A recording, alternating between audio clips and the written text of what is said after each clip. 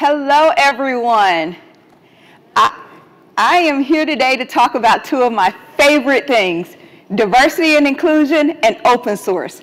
And I promise you, I'm not just saying that because that's literally my job. Speaking of my job, I'm the Senior Director for Diversity and Inclusion Strategy at Github. I remember when I was applying for this job and I was going through my interview process and I was meeting with Erica Bresham. And Erica was telling me how Github takes this very holistic approach to diversity and inclusion.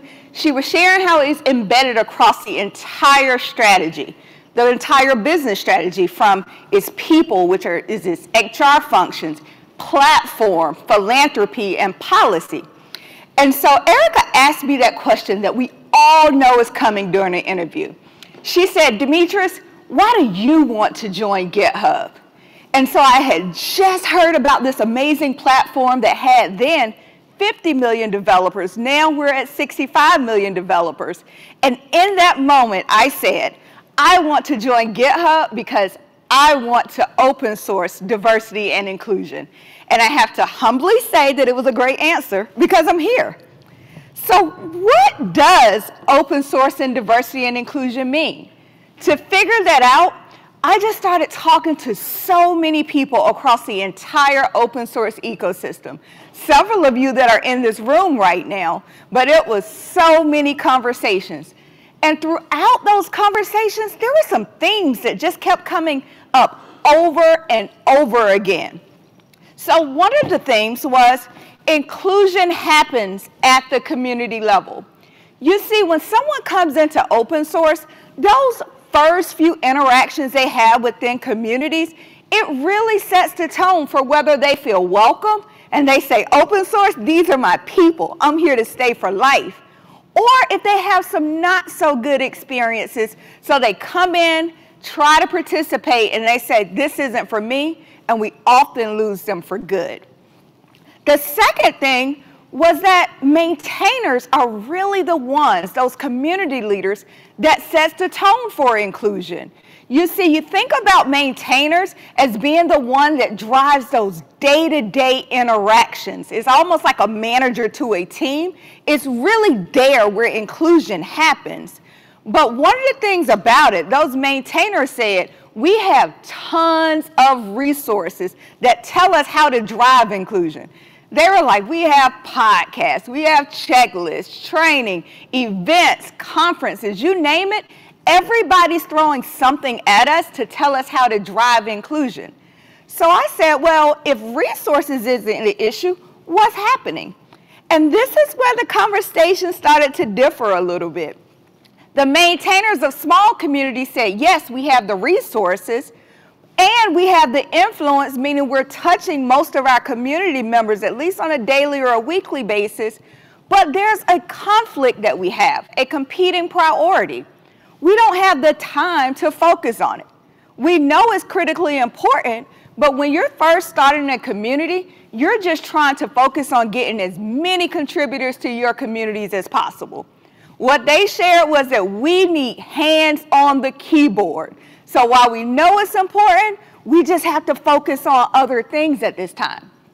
So then I started talking to maintainers of larger communities, and they said, Demetris, you're right. We have the resources now, we have the bandwidth, but there comes a certain tipping point when your community becomes too large for you to easily influence the culture.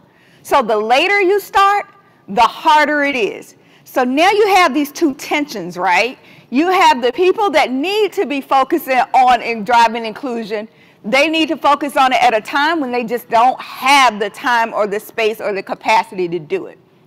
But one thing that we heard, whether it was from large communities, small communities, well-resourced, under-resourced, they said one thing that we know. There are still some significant barriers to access for people to even get to open source. You see, we can build the most amazing communities possible. They can be so welcoming, but if the gate is too high for people to even get to our communities, what are we really doing here? So we can't fall into that myth of if we build it, they will come. We have to help them get there with us. So with all of these themes in mind, we are pleased to announce All In. All In is an open source community whose mission is to advance open source, diversity and inclusion in open source by focusing on access, community, equity, and data. But we know that we have to do this open source community openly, transparently, and more importantly, in collaboration with all of you. So here's what we've been up to and what we're committed to doing over the course of the next year. We are launching an open source, we've actually already launched an open source diversity, equity, and inclusion survey. We are embarking on a maintainers listening tour, and so for those of you that were here yesterday and tuned in yesterday, you heard some of our preliminary findings from that. And we are having an all-in 12-month pilot focusing on students and maintainers. So today I'm going to talk to you about where we are with all three of them. So the open source diversity, equity, and inclusion survey, when we started thinking about All In, we realized that we just didn't have a lot of data around DEI across the open source ecosystem. There's been several surveys that have been launched for specific communities, but we really didn't have a good grasp of what was happening on the big picture. So we partnered with the Linux Foundation, and back in July, we launched this survey. We had thousands of people who responded, which resulted in a great survey sample of 2,350 completed surveys. So what did we find amongst that survey? Here's one thing that we have to celebrate. Out of the people that responded to this statement, I feel welcome in open source, 82% agreed with that statement. That's good news, right? Something to celebrate. I can tell you there are companies that would be thrilled if they can get 82% agreement on their engagement surveys. So many would stop there. But that's not the purpose of diversity and inclusion. That's not what we do. We want to give voice to the 18%, the almost 1 in 5 who do not feel welcome in open source. What are their stories? What are their experiences? Because it's those stories and experiences that might be keeping thousands of others from even attempting to join open source. That's where the work really begins to start. That's where we have to begin the conversations. We want to know what the 25% of people who are with disabilities, how are they feeling? We want to know the 26% of women who do not feel welcome in open source. What are their stories? What about the 29% of persons of color here in North America and the staggering 38% that identify as non-binary or a third gender? Why are they not feeling welcome in open source? That's where we have to begin the conversation. Here are some of the things that we heard from those that do not feel welcome. A lot of them felt that when they come into a community and if they lack the technical skills and knowledge, especially to contribute to code, they're made to feel inferior. We heard comments that said that if I'm not white, if I'm not male, if I'm not highly educated, if I'm not rich, that they're not wanting me to participate in their communities. We also heard that a lack of response or rejections to contributions, this is something that was really, really bothering people and making them feel unwelcome. They said that their contributions were rejected or just flat out ignored. When you ignore someone's contributions or their comments, they said that they feel invisible. It's not about their code at that point. It's just about, can you see me? 46% said that they have experienced some type of language that is making them uncomfortable. So all types of stereotypes or rejections, microaggressions, cultural barriers, they are experiencing these things, so either we're not speaking to them or we're speaking to them in a way that is making them feel uncomfortable. We have to start thinking about and addressing these concerns because that's where people are feeling unwelcome. Those are the stories that are getting repeated over and over again in open source.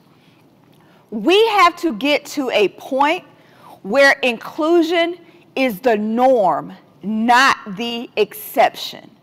We have to get to a place where things like community hospitality is something that the open source community does it so well, where you receive an email or some type of notification when you join a community that says, welcome to our community. We see you, we hear you, your contributions are appreciated, your voice is needed. And I have to mention that the open source community uses GitHub Actions to do that. We also have to get to the place where tools, such as one that Sean Goggins from the Chaos community has introduced me to, where it is able to assess the community health across language, where if you're a maintainer or a community leader, you can run a report and in real time get an understanding of the conversations that are happening. And it flags potential non-inclusive conversations. So then you can take a deeper dive into it and say, is this something that I need to intervene? Is this something that I need to de-escalate? Those tools have to be in the hands of all maintainers, and we have to make sure that they're not cost prohibitive. In my opinion, they should be free. Inclusion language scans, accessibility audits, enforced codes of conduct, unbiased training for community leaders. These are the things that have to become the norm. So yeah, we're going to build it, but we're also going to make sure that we're addressing those barriers and those things that are making our communities not inclusive as well, so that they will come. So again, I mentioned the Maintainers Listening Tour. If you didn't see it yesterday, definitely check out the recording. But this is a series of individual interviews, focus groups, and online feedback that anyone can go onto our website and give us feedback if you're not able to make the interview or the focus group. Check out your agenda, because later today we're actually going to be hosting a Maintainers Listening Tour focus group here as part of this conference as well. We are going to make sure that we take that feedback from the Maintainers Listening Tour, and we are going to launch a 12-month pilot called All In for Maintainers. We're waiting to finalize that program design because we want to build that program with maintainers, not for maintainers. That's what open source community means. We do it in collaboration with the folks that we are really, really trying to help and to engage. We need that partnership. So I'll spend the rest of my time talking about this other 12-month pilot that we've launched 2 months ago, All In for Students. And I can tell you all, the students that are a part of this program are freaking amazing, amazing, amazing. These are students that attend historically Black colleges and universities, as well as a school that is right here in North Carolina that was founded for the education of the Native and Indigenous population. And so what these students are undergoing is this semester, they're receiving open source education, which is Open Source 101 that was generously provided by the Linux Foundation, and they're receiving professional development curriculum. They're learning things like resume writing, interviewing skills, but also those things that will help them really just hit the ground running when they join a tech company or when they join an open source community. Things around how to, understand your personal story and sell your personal story. The power of collaborations. What do you do when you are the only one? How do you make sure you're giving great feedback and receiving great feedback? How to deal with microaggressions and stereotypes. How to make sure you can find an ally and identify an ally, and how you can even be a better ally. These are the things that we're talking to them about in that professional development education. And then next semester, they will be undergoing a 12-week project, either with a corporate partner or an open source community. And we're doing that in partnership with Major League Hacking, MLH. So the students will be getting real-time experience. The whole goal of this program is that with that open source education and that technical experience, these students will be prepared for summer internships at some of our corporate partners. We were very, very intentional about the schools that we selected for this program. We went to the schools that often do not show up on any company's radar. We were also very intentional about the students that were selected to participate in this program. We wanted the students who are hardworking, who are dedicated, but life happens. The students in these programs, some of them commute 2 hours every day back and forth to school because they can't afford to live on campus. Several of them are caregivers, especially during this pandemic. We have parents that are in this program. We also have students who are athletes, who are working full-time. They're on full-time scholarship. They are active duty military or military reserves. These are students that have other responsibilities in which their GPA may not be an indicator of their aptitude for success. We wanted to go all in on those students that if you just open the door just a little bit for them, we know that they have the ability to succeed. And one of the things that I like to say that I'm proud of with All In, we've wrapped them into community. We have some amazing organizations who are supporting this program. We have the universities, we have the companies, which are Github, Red Hat, Microsoft, Fidelity, Cisco, Intel. They said we are all in for these students. Organizations like the Chaos Project, the Linux Foundation, Major League Hacking, All Things Open. Todd generously provided every student free access to be able to attend this conference. This is what open source and diversity and inclusion looks like. And I have to tell you, I asked the GitHub amazing design team, I said, do we have room for more logos? They said, we have tons of room.